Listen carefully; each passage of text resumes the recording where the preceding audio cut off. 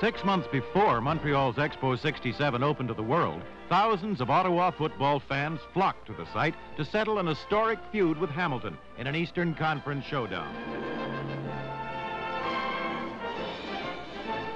In a more orthodox setting for the West, Regina fans were coldly confident that the Winnipeg Grey Cup veterans could be whipped, despite the Bombers' habit of winning the tough ones. Ottawa was out for blood, and the Cats had given some earlier by losing the first playoff game 30-1 on home ground. Ralph Sazio had cause for concern. For Winnipeg's Bud Grant and quarterback Ken Plain, it had been a season of rebuilding a team that had dominated Western football for years. Regina's Ron Lancaster had been pulling miracles out of the fire all year, and Coach Eagle Keys had his boys thinking like winners. For Russ Jackson and Frank Clare of Ottawa, the same sort of miracle against their traditional nemesis seemed possible. And that's how it went. Hamilton's celebrated defense wasn't functioning, and their offense never got off the ground. The second game read like the first. Mercilessly, Ottawa piled up a 72-17 total for the two games.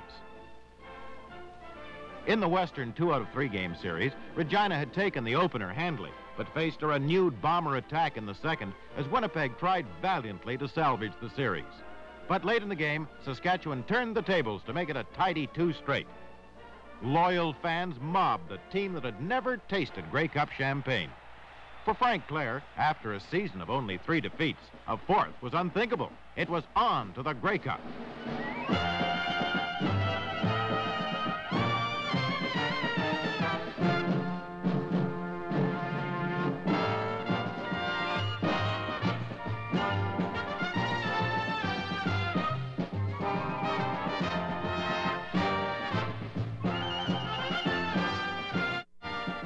Balmy, booming Vancouver braced itself for the Grey Cup happening. Some fans found wings despite the Air Canada strike, but most of the human cargo of celebrants came in on the ground. But whether they came from the sky or out of a train or bus after a long land journey, they came with sides chosen, colors flying, ready to overflow the city with football fervor.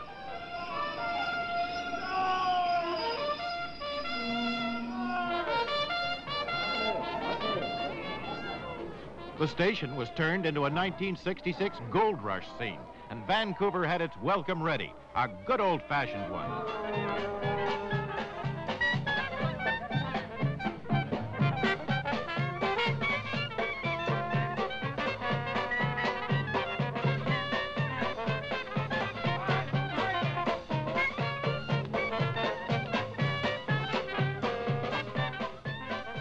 Downtown Vancouver was clogged with a festive rush of dedicated and dandified fans.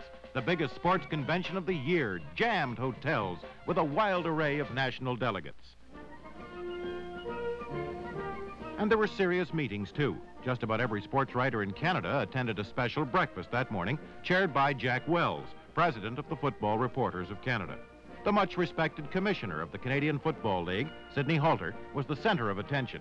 A great name in Canadian football history, retiring with honors and with the applause he deserved. Another name was about to go down in history as a formal football crowd filled the cave for the 1966 Grey Cup pageant and ball. For the well-fed guests, the dessert on the menu was beauty. 9 of the prettiest team members from across the country helped the audience forget briefly gridiron politics and enjoy the feast.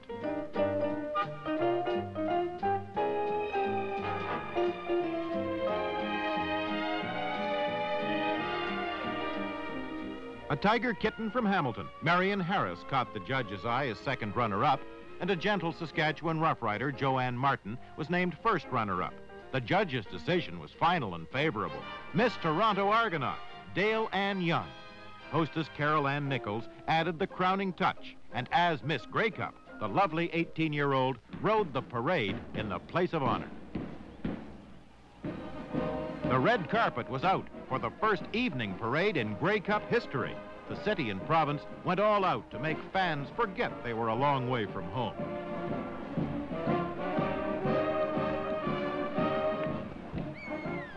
Premier Bennett stood shoulder to shoulder with the 150,000 spectators. It was a carnival under the lights in downtown Vancouver.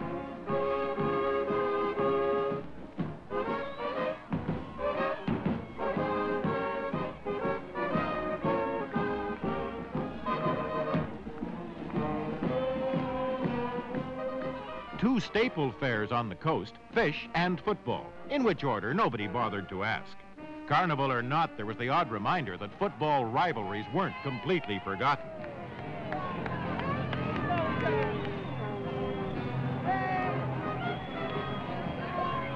There could be only one winner for Miss Ottawa Roughrider, but win or lose, next year the battle lines would be drawn for the cup game in her own city.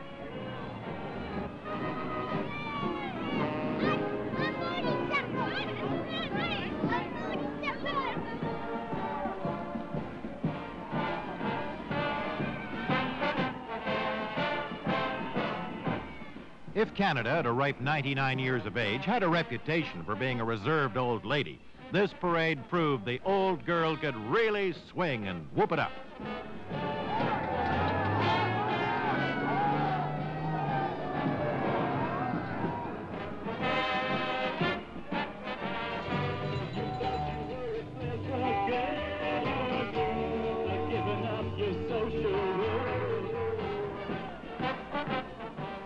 The Prairie sent a jubilant mounted posse into town to lasso, hogtie, and bring back alive that coveted silverware. They brought their queen to help out and a lot more girls than are found in the average posse.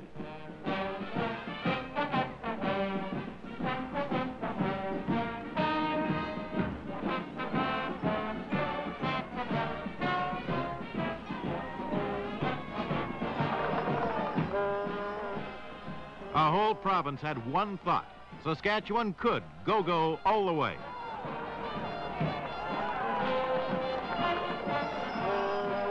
Fans filling Empire Stadium were buzzing with speculation. All the odds makers, and most of the sports writers, saw the game as a foregone conclusion. Ottawa would take it, but the Prairie folk weren't impressed. Saskatchewan was up and full of fight as they trotted out on the field to establish another first against historic odds. It had been a season of firsts. Across the field, the cream of Canadian football looked confident and ready.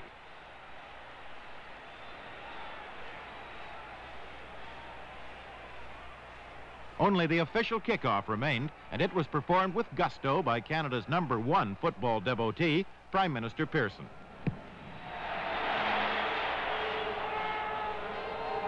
As Frank Clare fires up his players, time is running out. And for the first time in 15 years, Ottawa and Regina are about to meet each other in a Grey Cup game. Now Fred Scambatti and Dick Chatto. Referee Al Dryborough of Winnipeg signals the timers bench, and the 1966 Grey Cup game is underway. A bench kicks off for Saskatchewan. Scott, number 16, receives for Ottawa, strides in behind Gaines. A 31-yard return as number 30 Bennett and Dumelli move in for the tackle. The important first offensive opportunity has gone to Ottawa. Quarterback Russ Jackson, number 12, directs the attack for the Eastern Conference champions. And off to Jim Dillard. Wayne Shaw, number 50, is assisted by Ed McWhorters on the stop. Ottawa benefit from 2 offsides committed by the over-eager Saskatchewan wing line and accomplish a first down by rushing to put the ball into play at their own 49. Jackson receives good blocking from Walderzak and Perdrix, complete to Tucker, who sprints away from Dumelli. Touchdown! An electrifying 61-yard pass and run play. The try for the extra point by Racine, not good. Ottawa leads Saskatchewan 6-0 in the game is just 2 minutes, 28 seconds old. Racine, the veteran from Cornwall, Ontario, kicks off. Buchanan on the 4-yard line. Collared by Obilovich after a 19-yard return. The first test of the Ottawa defensive unit. They've given up an average of just over 12 points per game during this season. Quarterback Ron Lancaster, number 23. Complete to Barwell. A sparkling 46-yard advance. Gilbert makes the tackle. All-star flanker Hugh Campbell, number 31, wide to the left on 1st and 10 at the Ottawa 42. The pass protection is extremely good. Lancaster tries for his prime target, Campbell.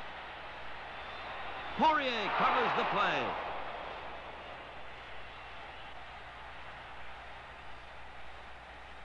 Second down, Lancaster again tries the air lanes. A poised move as he steps up into the pocket. Intended for Barwell, too high. The Western title holders are forced to give up the ball by punting. Ford's seasonal average was 39.6. He's close to that with his kick. Klein receives. Brought down by Gerhardt for no return. Ottawa first down, deep in their own zone. Stewart on the wing reverse. Dempsey, number 77, seals the opening and holds the gain to 4 yards. 2nd and 6.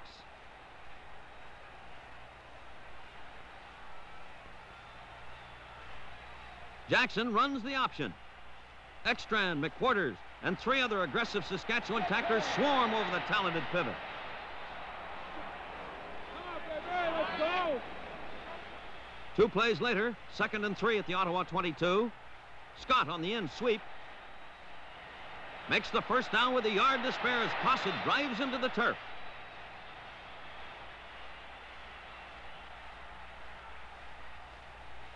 With play at the Ottawa 26, Jackson attempts to confound the Saskatchewan defense. The entire backfield in motion. The pass, intended for Watkins. Cossett and West, number 12, are the defenders.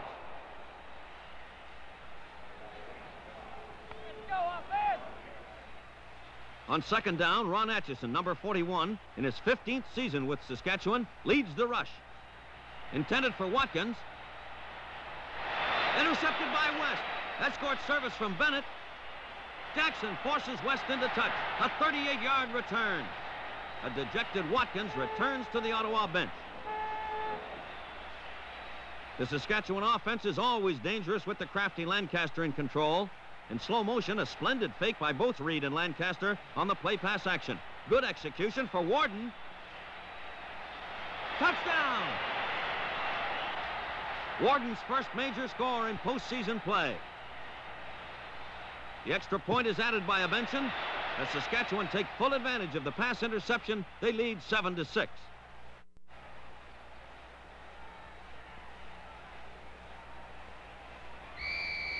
Abenson kicks off. Bo Scott has trouble, and he runs into more as 5 Western Roughriders ground him on the short return. 3 plays after the kickoff, Ottawa on their own 27. Dick Chatto, your comment on this play. Russ Jackson shows us, Fred, why he's Canada's top player for 1966. Jackson's always tough when he gets a little room to operate. He fakes well to set up a play, can run or pass. This is what happens if your defensive end's taken out of a play. A 16-yard gain before he's nailed by number 50, Wayne Shaw.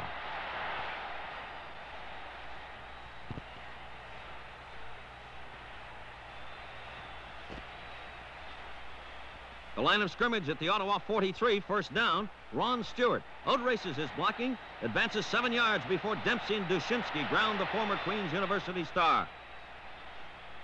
Saskatchewan coach Eagle Keys. At the Ottawa 53, Jackson changes tactics. Pressured by McQuarters. For Tucker. His second successful completion with just inches to spare.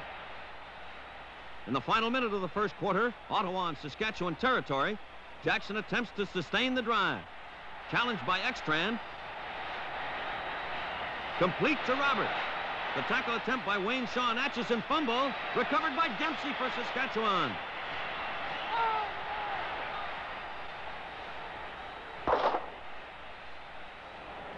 The first quarter ends. Saskatchewan leading 7-6. The first play of the second quarter, Lancaster from his own 23. Sends Buchanan wide. Gilbert reacts to crash him into touch after a 5-yard gain.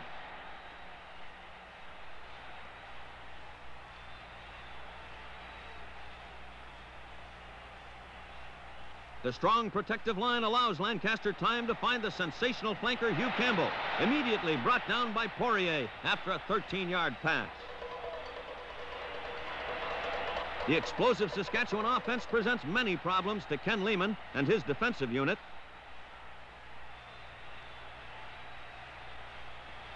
Buchanan on a sweep. Benesic attempts a block, and Gaines makes the tackle.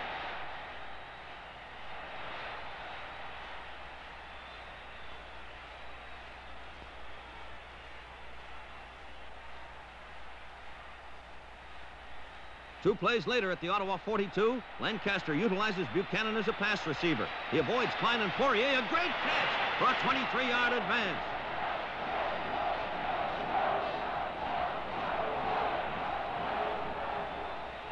Enjoying good field position in the Ottawa zone.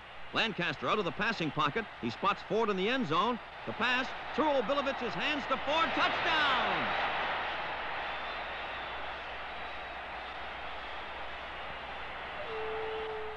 What about that play, Dick Chatto? Well, Fred, it was a fine effort by both players. Obilovich had one of the tougher passes to try and intercept, a jumping, high, hard reception. Ford had to do as all receivers are told, keep your eye on the ball.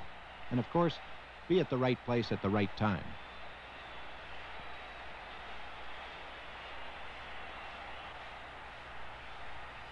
The accurate Abenson kicks the extra point. The Western Challengers lead 14-6.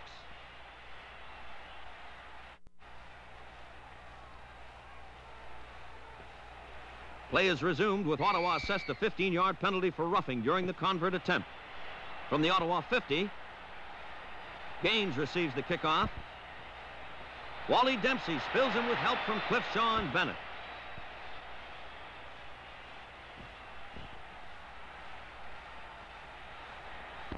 Ottawa, 1st and 10 at their own 25. Jackson drops back. Moves to safer ground. It's a broken play. Jackson finds Tucker. West is unable to stop the fleet-footed native of Windsor, Ontario. Touchdown!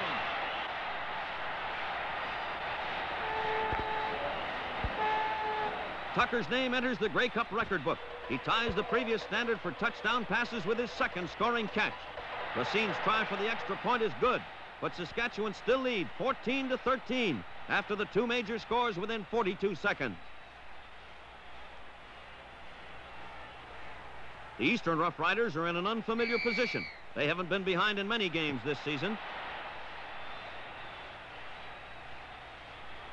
Buchanan takes Racine's kickoff. Gene Gaines makes the tackle after a 25-yard return.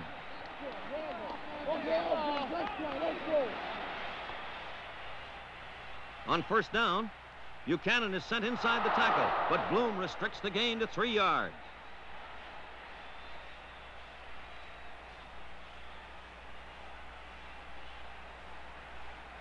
Second down at the 28, Lancaster tries to use Reed as a receiver, but the Ottawa rush results in a hurried pass, and Saskatchewan are forced to punt.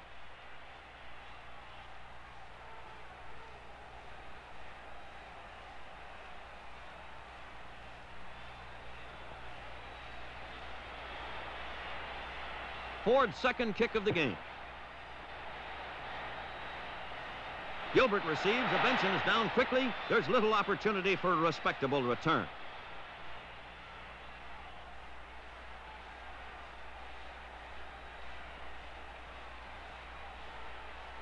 First down, Ottawa. Jackson counters with Stewart. Number 27, Dushinsky and Ekstrand strip the blocking that gains a mere yard. Fred, this Ottawa club gained over 2,400 yards during their 14 regular season games. But this Saskatchewan defense has really been tough today. Jackson for Tucker, but he fails to connect. The first incompletion in 4 tries by this pair.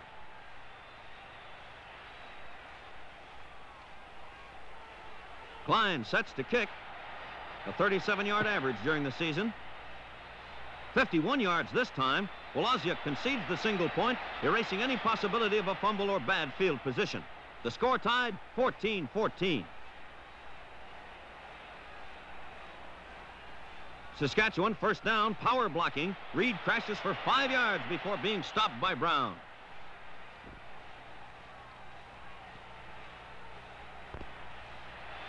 Second down, Ron Lancaster in slow motion, an extravagant move. Receives great pass protection for Warden. Complete. Gaines and Gilbert make the tackle after the sparkling 42-yard play.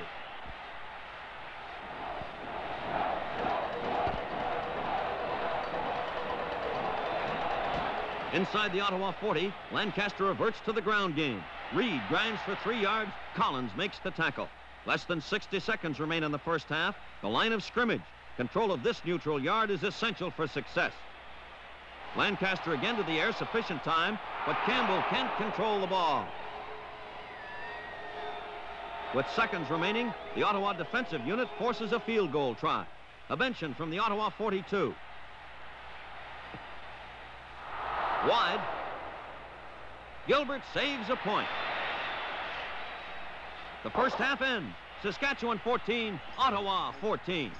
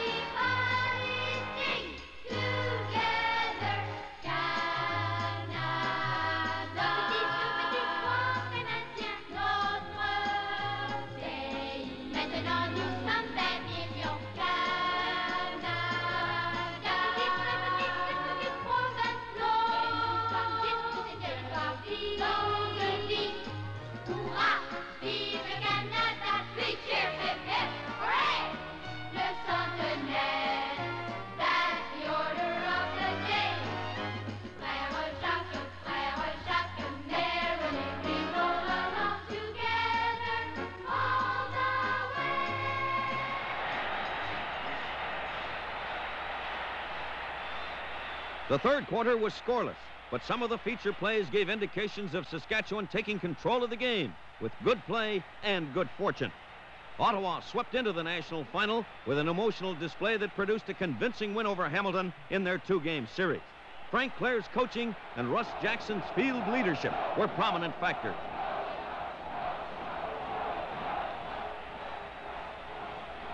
Early in the quarter, the Western team benefit from yet another break.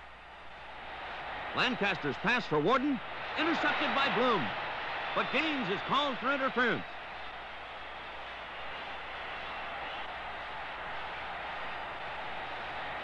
Dick, what happened on that play?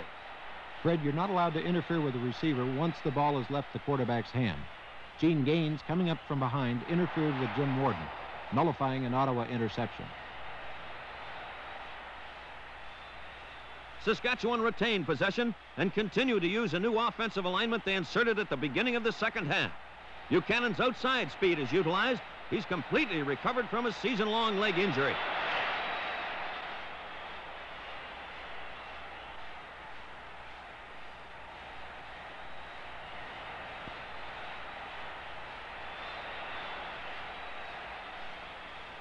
Lancaster persists in calling signal changes at the line of scrimmage. Ford was stopped by the still rugged Ottawa defense.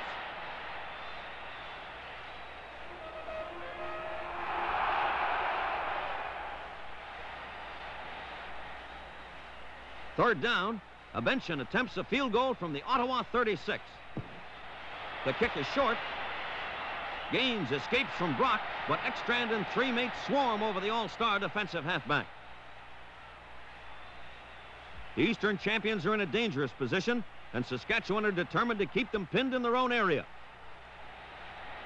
Ottawa cannot move the yardsticks. Dillard spilled for a loss. The Saskatchewan defense forces a punt. A frustrated Russ Jackson.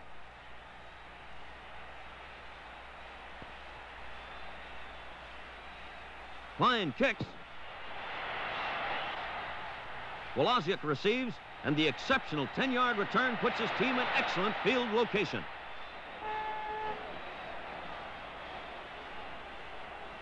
The confident Saskatchewan team continue their ball control type of game. George Reed, regarded as the outstanding fullback in the Canadian Football League. No wonder he had a 5.3-yard rushing average during the regular season. Reed's 1,409 yards, a major portion of the Saskatchewan total of 2,638 yards on the ground.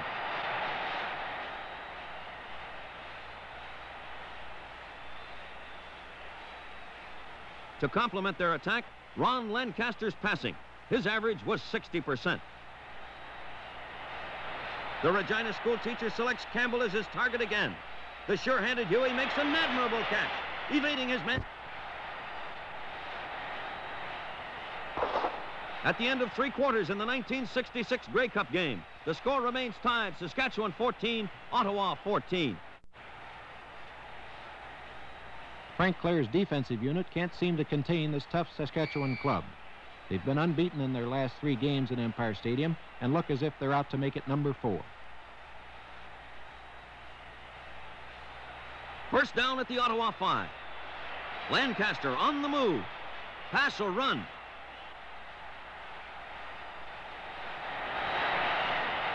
To Campbell, touchdown!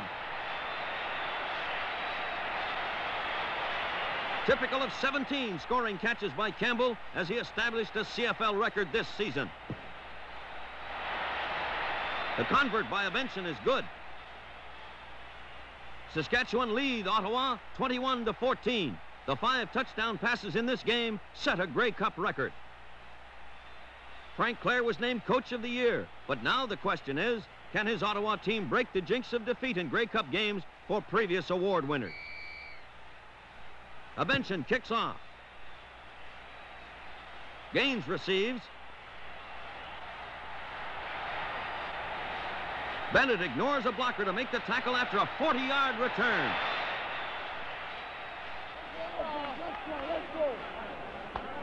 It's up to the Ottawa offense. Can they move the ball? First down on the Ottawa 50. Jackson goes to the air. Stewart, the intended receiver. Dumelli covers.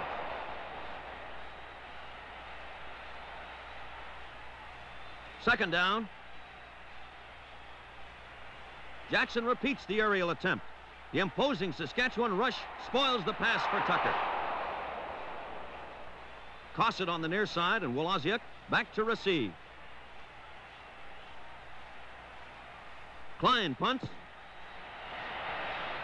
The former Winnipeg player who was in the 1957 Grey Cup game, driven down by Roberts, Perdrix, and Andy Shaw. The late arriving Thompson is charged with piling on.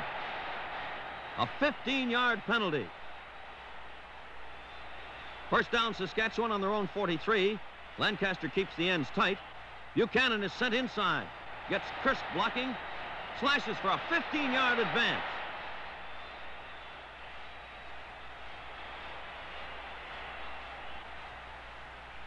The score, field position, and time remaining dictate that Saskatchewan stay on the ground. With backs like Buchanan and Reed, the Riders have the man for the job. And the supporter. Ball control is the name of the game. Saskatchewan first down at the Ottawa 47. Buchanan gains 6 yards. Lehman leads the tackler. Out ahead out there, Rod. The Saskatchewan offensive team has the momentum, and Ottawa must try to stop their main threat, George Reed. He crashes through Gaines and Collins, but Conroy prevents a breakaway. The advance is 10 yards. Play at the Ottawa 31. Lancaster sets behind that efficient wing line. Handoff Reed. No stopping him. Touchdown!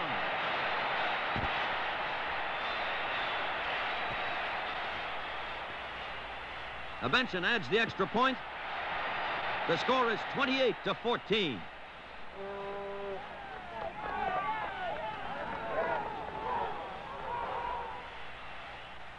Joe Poirier. The last opportunity for Ottawa. A Benson kicks off. Gaines retrieves the short effort. Gerhardt makes the stop. Time running short for the gallant Ottawa team. First down at the Ottawa 35.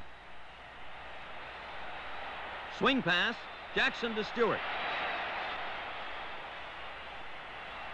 A fine run, but the well-executed play is nullified by an infraction. Roughing the call, a 15-yard penalty. Jackson's lone remaining hope is through the air.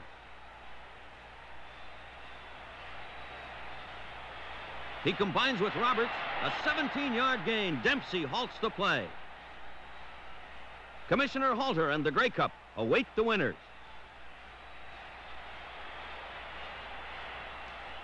Desperate measures are a necessity. Stewart takes a handoff. Pass for Jackson. Intercepted by Gerhardt.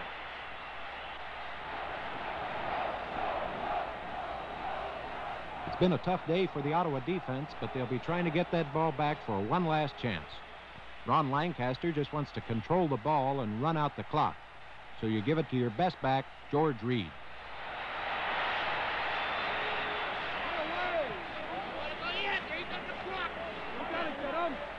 The poised, white-sweatered offensive unit has taken the Ottawa attack away with their ball control technique. Very few moments remaining, no let-up. Buchanan sweeps the end for 4 yards before Gilbert has him. Come on, baby, let's go. Get to him. Ford sets to kick.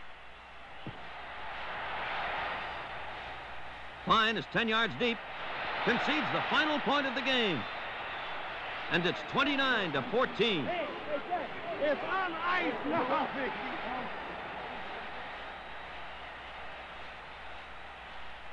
The concluding play of Canada's annual football classic. Bo Scott takes a handoff, tackled by number 50, Wayne Shaw. The Western Roughriders win the 1966 Grey Cup game with a startling 29-14 victory over Ottawa. Would you believe Saskatchewan? The Ottawa fans couldn't. Neither could Player of the Year Russ Jackson. But ex-Ottawa Rough Rider Ron Lancaster could.